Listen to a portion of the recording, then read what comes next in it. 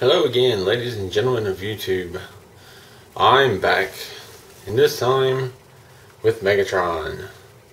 My next of the Transformers Metal Earth kits. I've already done Optimus Prime. Now it's time to put together his nemesis, if you will, Megatron. No glue or solder needed. Not that that's unusual. I have high hopes. Optimus Prime turned out really well. So let's open this up and see what we have.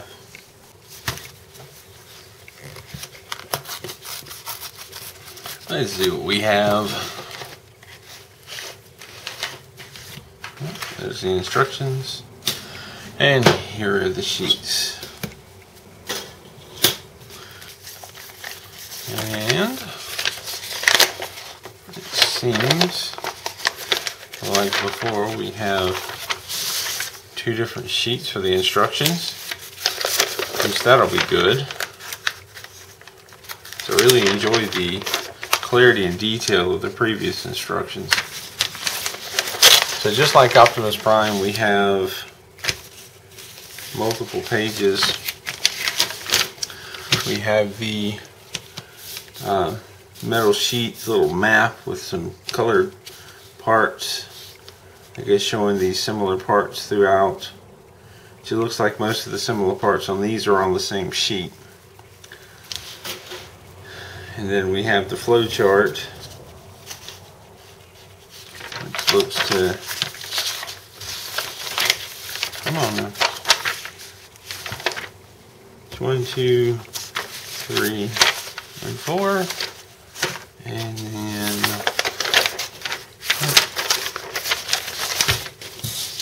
5, 6, 7, and 8.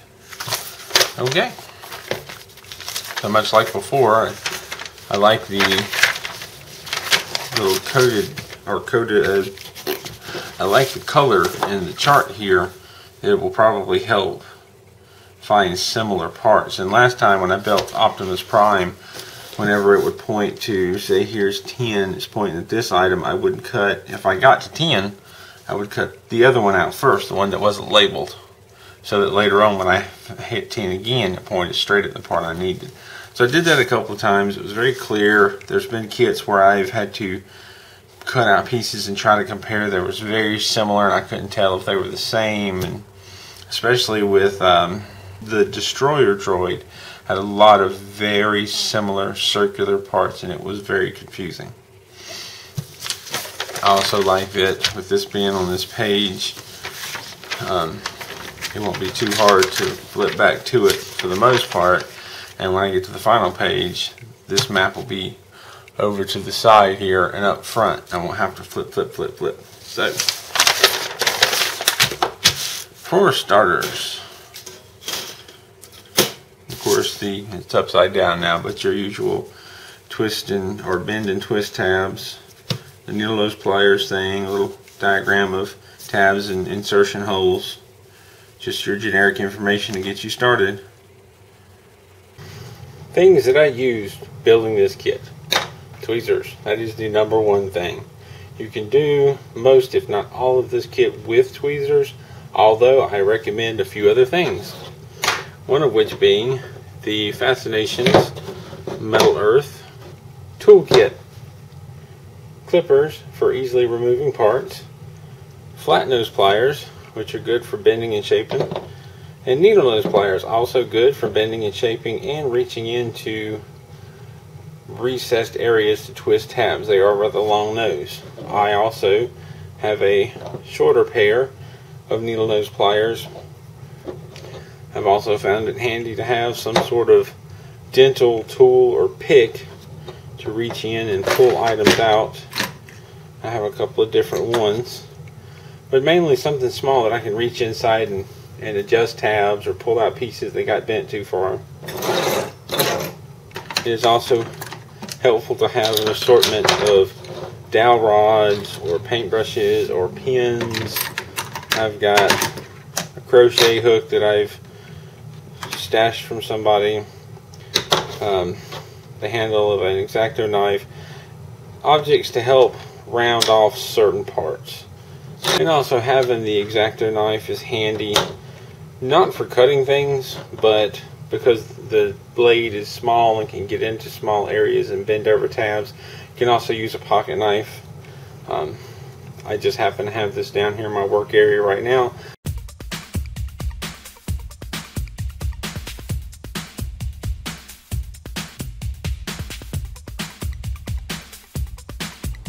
It can take a few tries to find the right size dowel rod to shape the curved parts. Try to start with something a little big and work my way smaller until I find the right size. When dealing with curved or angled parts, you'll often need to bend or adjust the angles of the tabs so that they line up for assembly.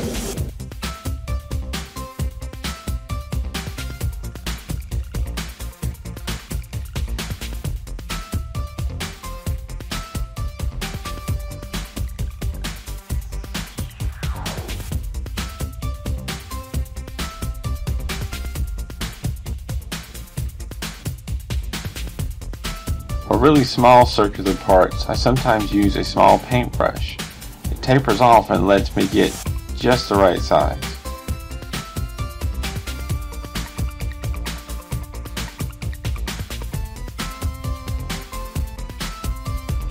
The instructions say to bend over these tabs on small round parts. These tabs will be visible when the model is completed, and bent over tabs will not stand out. However, the tabs on the inside are usually twisted.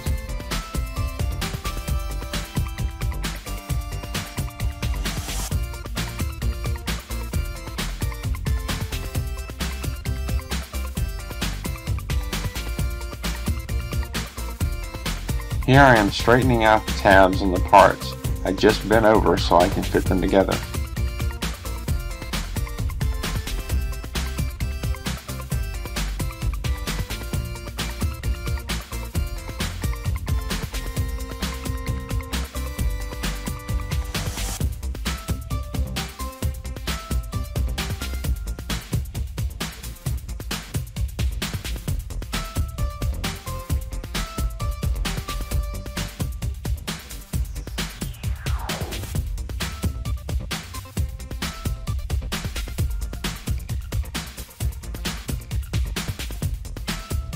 Be patient and take your time. There's a lot of bending and attaching that turns these kits from flat sheets of metal into 3D objects.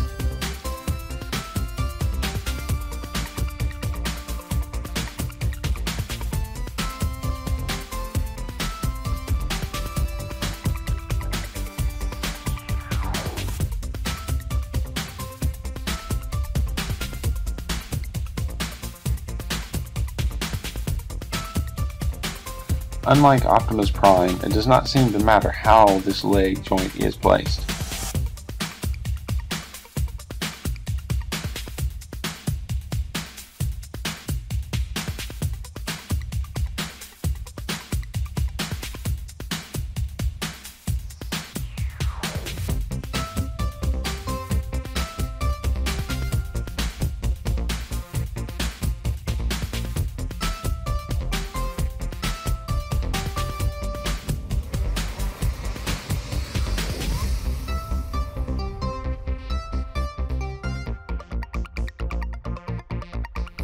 When attaching the leg to the body, be sure to get all 4 tabs in place. 3 of the tabs are on the leg itself and go into the body. There's 1 tab on the body that goes into the top of the leg.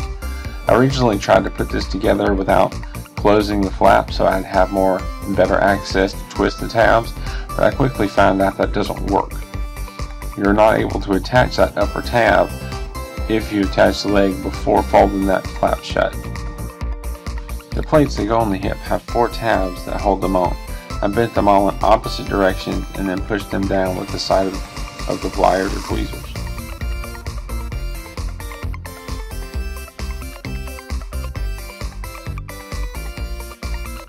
Because of the lengths of the flaps around the base, I did not use a tool to bend them over. They work very easily. Instead, I pushed them against a table or a flat object, bending the entire part all in one shot.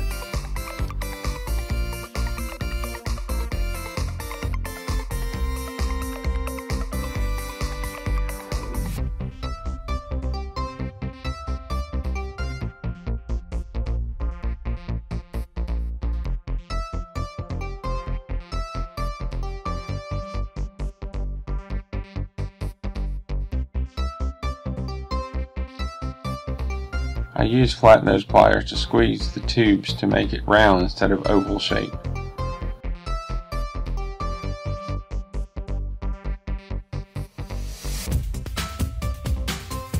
The piece that makes the barrel end of the gun's open sight is tricky to bend and fasten together. It took me a bit to line it up to make it work.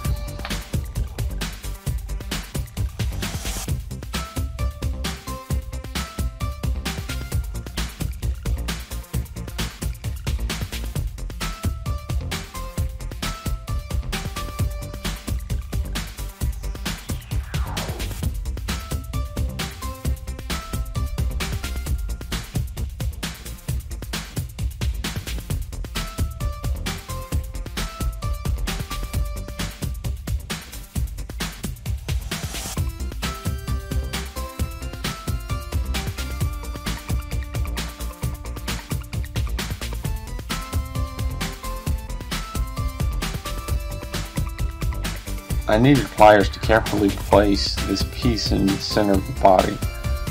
I had to attach one tab at a time.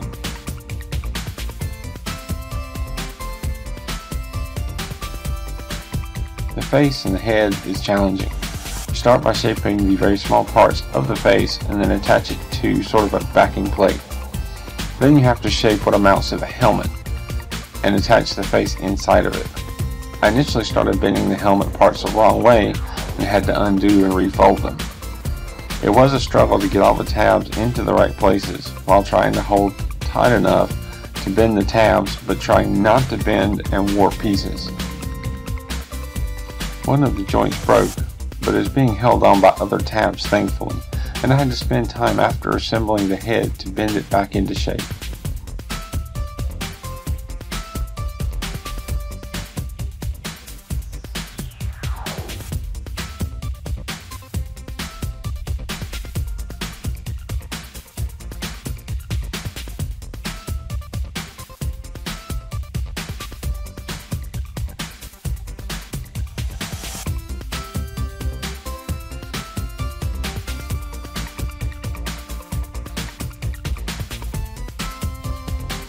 I edit out a lot of the video to try and keep it as short as I can, and in doing so it may look like many of the parts fitting together the first time. It's not always the case. I sometimes make several attempts and adjustments before things fit together, and a lot of those adjustments are edited out to save time.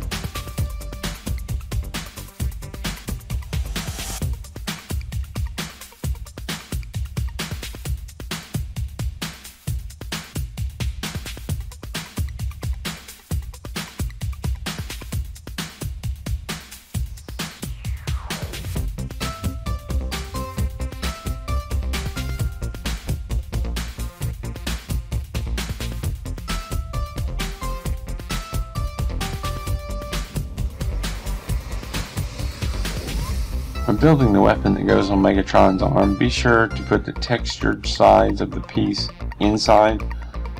The gun is supposed to be smooth, except for two small knobs. I mistakenly bent the first piece the wrong way and had to redo it. Then again later with an end piece, but I decided to leave that one. My Megatron will be unique.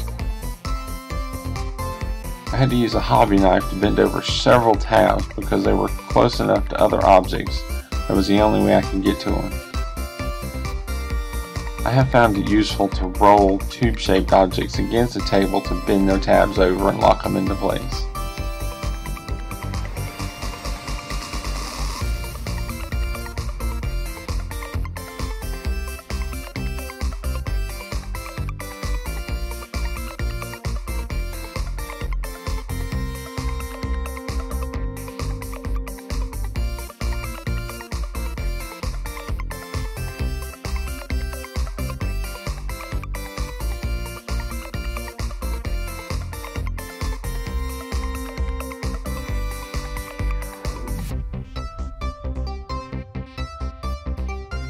When it came to the longer, thinner pieces of the gun, I did not quite follow the flow of the instructions. I decided to put all the pieces of that section together before attaching it to the center section.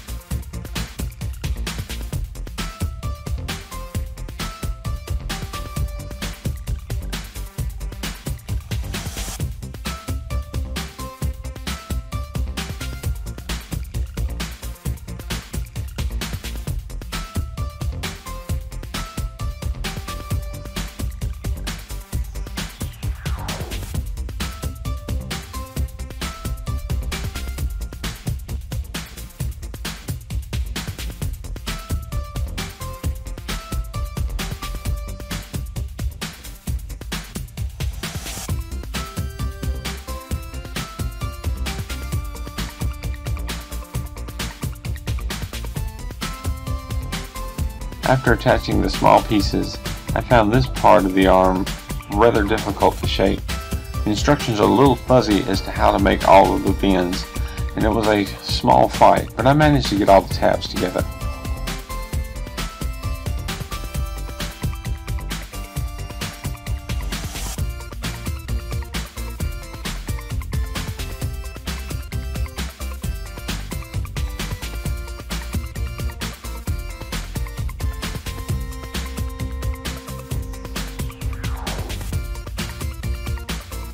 Oftentimes I can use one of the side pieces as a guide to make complicated bends, but with the fist you have to make the bends before folding over the side pieces because of the way they attach.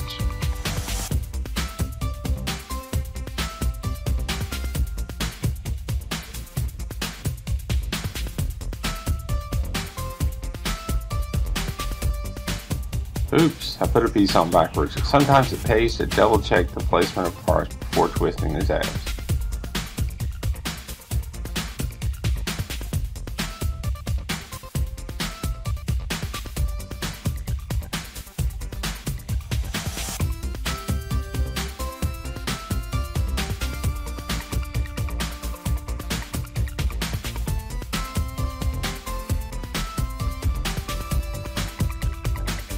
The second or left arm has several little parts that attach.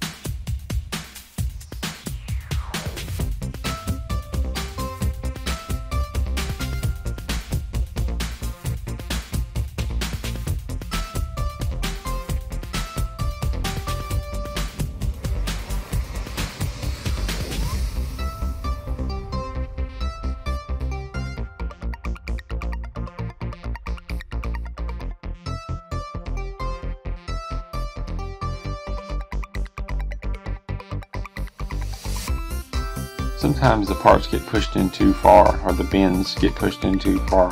The dental tool is great for pulling those pieces back out.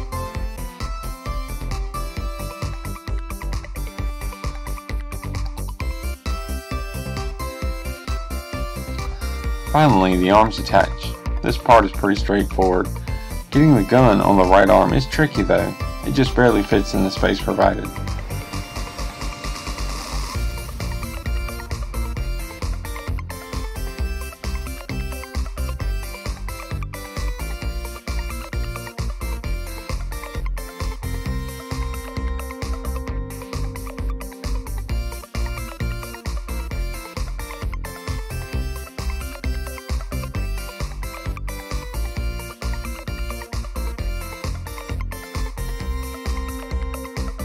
I present to you Megatron.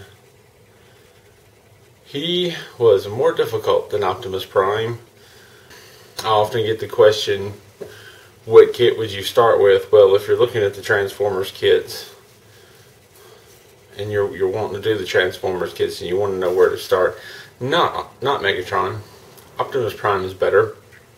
I still haven't done the other two, but it almost seems like there's a different style of writing in the instructions. It's a different thought process. The instructions for Optimus Prime were very straightforward and clear as far as the flow. One thing to the next thing to the next thing. This, although clearer than a lot of instructions in the past with the different Star Wars and Star Trek kits I've done, it is not as straightforward. There are several parts where you do this part and you kind of set it aside, and you do this part and you set it aside, more so than I would have expected. There were a couple of different instances where I did things a little different than the workflow, one of which being, I believe it was this gun. You know, when you're assembling this gun right here, it has you do one side and attach it, and then it has you attach this little ring here and the cap, and then this long piece. And while that's not impossible, I built the whole thing, the whole end piece first, and then attached it to this box, because it just seems like the tabs would have been easier to get to bend if I did it that way. So that was a choice that I made. I tried to put the arms on differently. Instead of these side pieces they're connected to fold out, and rather than fold them in and then try to connect the arms, I connected the arms and then folded them in. And that's kind of a mistake, because there is one tab right here and right here that can only be easily inserted when the folds are in properly. So that was not the best of decisions. Also, it gets confusing as far as several of these rounded pieces, like the gun and scope, are flat silver and not textured. This piece here does have some texture to it, and that's because I folded it backwards. And I thought, you know what, that gives it character. So what? But there's also little pieces here, this little tiny piece, and then there's a piece here that the texture does go on the outside, and there's other pieces. There's little pieces down here in the knee joint area that also have the texture on the outside. So it kind of goes back and forth. Sometimes the texture's on the out, sometimes it's on the in. Got a little confusing for me. I messed it up a couple of times. I redid one or two of these parts, folded it the wrong way, then flattened it and folded it back the other. One or two pieces did break. I ended up buying a second kit to complete this and redoing part of it. But it is now finished and ready to go battle Optimus Prime. Of course, I did the good guy first, because we can't have unchecked bad guys, unchecked Decepticons roaming around without an Autobot there to counter them. And there were several times where it didn't seem like the parts wanted to fit together, at least not easily. There were this section of the arm, this upper section has some bizarre folds to it, and it was difficult to get it all to come together properly. Plus the instructions aren't real clear. There's a couple areas where should I bend it this far or should I bend it that far? I'm not real sure, and the instructions aren't helping. But again, they're better than they were. And then this gun piece, you could probably see in the video, this gun or scope here is a very tight fit, and the plate or piece of the arm it connects to does not have a tab holding it down, and I can see why, because it barely fits there. It's a very tight squeeze. But in the end, it takes time, so be patient. I used to try and do all these kits in one sitting, maybe take one break in between. Now I take a little more time and try to be more patient with it, because I end up with a better kit. So my big advice is to be patient, take your time, find an area you can work on it, if you can, that you can leave it undisturbed if you need to go do something else or take a break. If you have any questions or comments, please leave them down below. Thank you for watching. Keep on keeping on.